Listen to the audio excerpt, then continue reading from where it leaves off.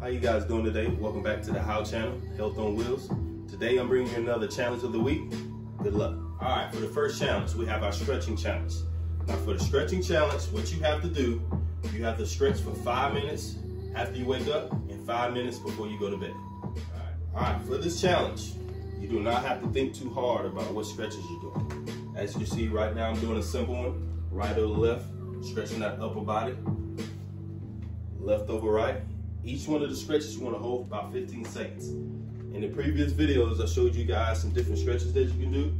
Standing up, getting a good pull in those hamstrings, reach down, keep those legs straight, hold that for about 15 seconds.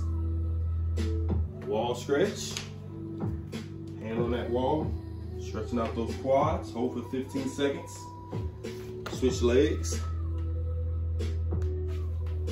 seated, elbows in between, kind of on your tippy toes a little bit, heels up, pull out with your elbows, stretching out that groin.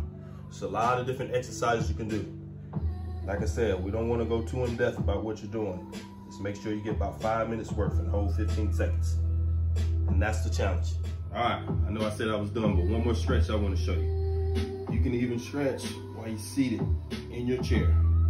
This right here is stretching out those hip flexors.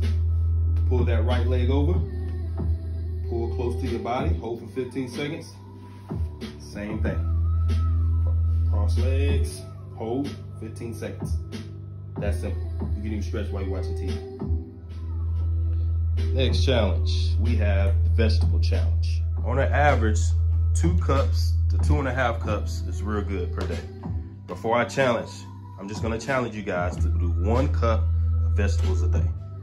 To make it simple, let's try to eat a side of veggies for your lunch and your dinner, about palm size.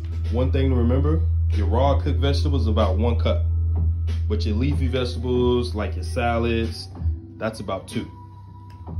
Now that we've done all of our challenges for the week, please subscribe, click that like button. Let me know if you got any questions in the comments below, and good luck.